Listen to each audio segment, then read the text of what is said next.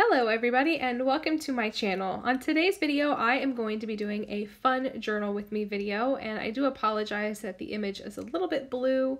I am in the middle of summer here in Florida, and the lighting is a little bit weird in the summer. Instead of coming more in my window, it tends to go over my house more, so the lighting isn't as yellow and pretty, so I apologize. But moving on, I am going to be working in my personal journal, and I'm going to be using all the supplies that I pulled out that have like a red, white, and blue, vintage postal, air mail type of vibe.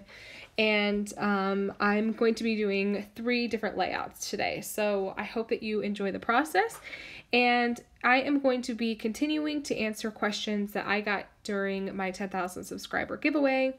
And the main questions I'm going to focus on today, because I seem to have gotten quite a few of the same ones. Basically how I got into journaling, what age did I start to journal, and how many journals have I completed.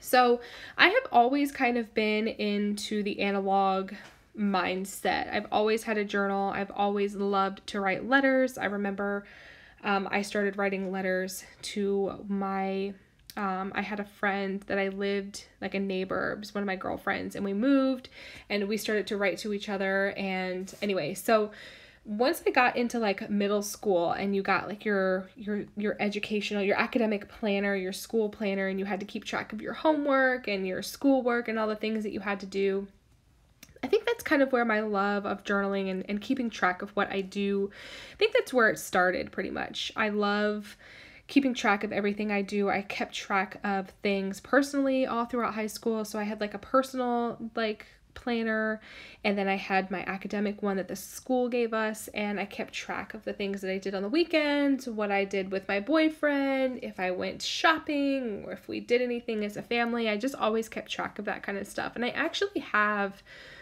I think 3 or 4 of them still like stored away somewhere.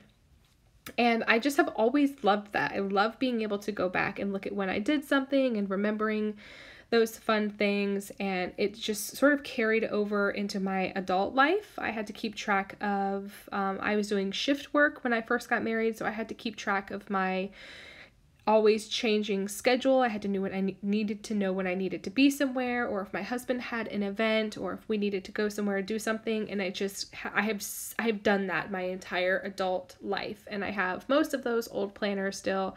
Not pretty at all. It was never decorated. I didn't start decorating in my planners and journals until a few years ago, when I started doing it more creatively and less about keeping track of things and memory keeping.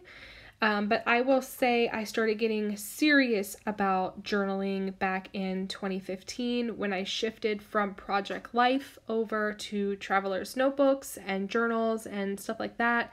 And I was sort of turned on to the traveler's notebook world by another Florida gal. Her name is Tammy. She's known as Paper Tams. She has a YouTube channel and she's on Instagram as well. But I had planned a trip over to the west coast of Florida, and I had found a store, and she had done a vlog of walking through that store and sharing the supplies that she purchased in that store. And I was just doing like recon on what the store was like. And she actually purchased a traveler's notebook, and she was sharing about it, and I got totally turned on by it then back in 2015.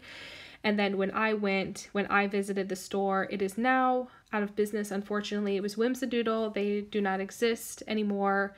They closed down not long ago, but unfortunately they don't exist anymore. But I bought my first traveler's notebook then. I bought the original Pan Am Blue, and then I just sort of went into the creative journaling world back in 2015. So that's kind of where my journaling sort of process began creatively, and then how I've always had like a mindset of that.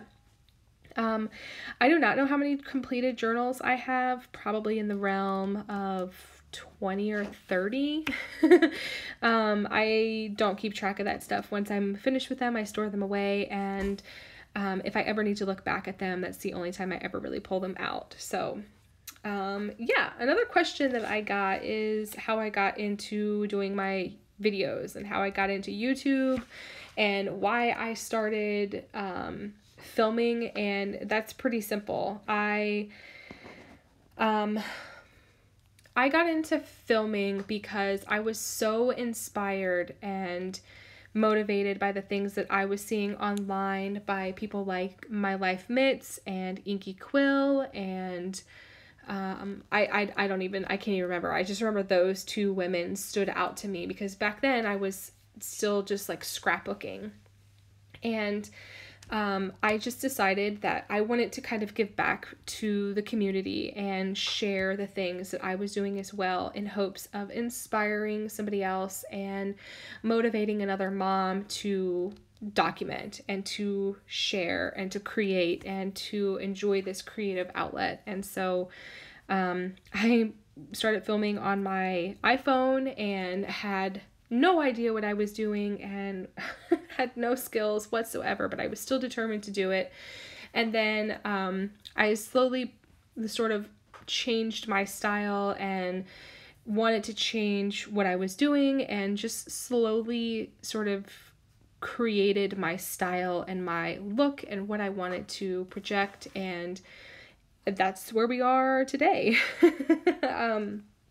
Yeah, but that's the only reason, even today, why I do what I do. It is purely only to inspire and to be a part of a community and to just to like share and to be a part of something. So that's why I do what I do. So you're going to see me flipping back and forth through these pages, and it's just because I want to know where I should be decorating on my page, because I don't want to have like the same clusters and the same spots on the pages, and so I want to kind of move them around all over the page. And so that's why you see me flipping back and forth, so I don't do the same things.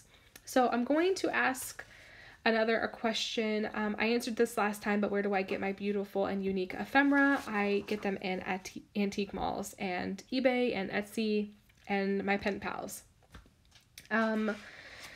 What keeps me motivated to keep producing content for social media and YouTube?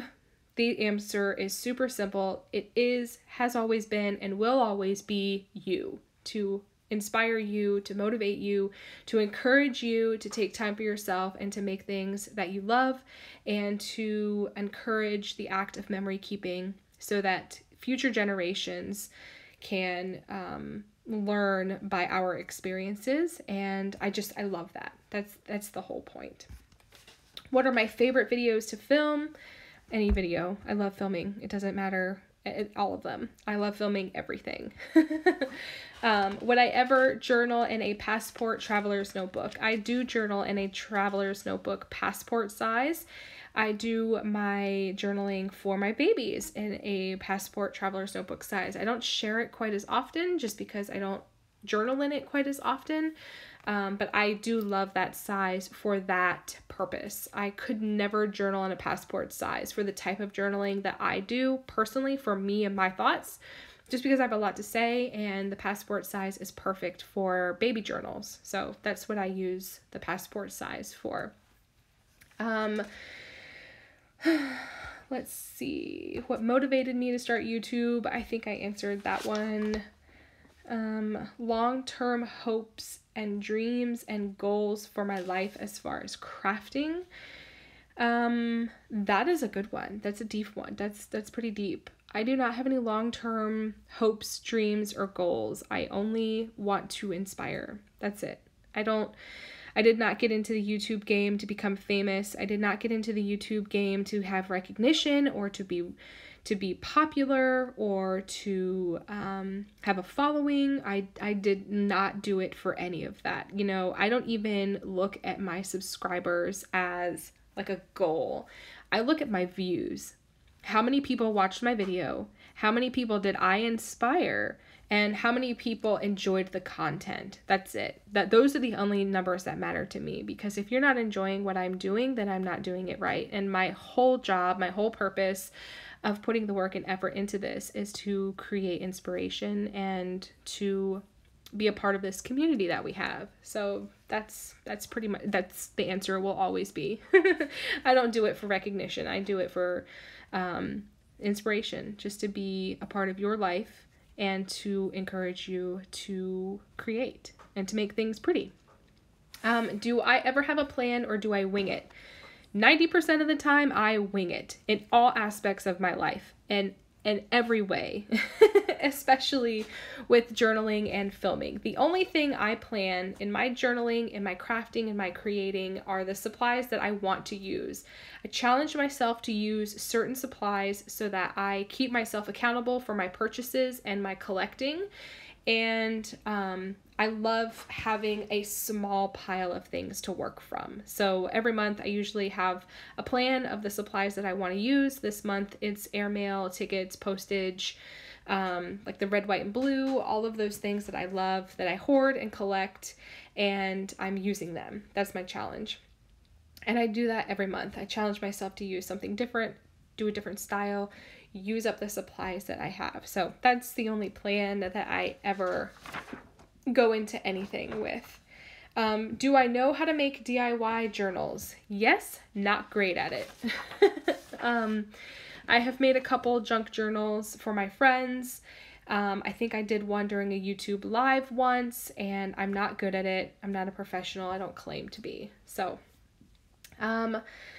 how has my style evolved over time? I'm pretty sure I did a video quite a while back sharing my notebooks and where they have progressed over the time. So I will try to link that video down below for you so that you can see that. It's not a great video. It's not my most popular one, but alas, it shows where I started and where I'm at now. So I am bringing it up close for you guys to see. I hope you have enjoyed the answers to all the questions that you have. If you have any more, always leave them down below. And that's going to be it for me. Thank you so much for hanging out with me, and I will catch you guys later. Thanks. Bye.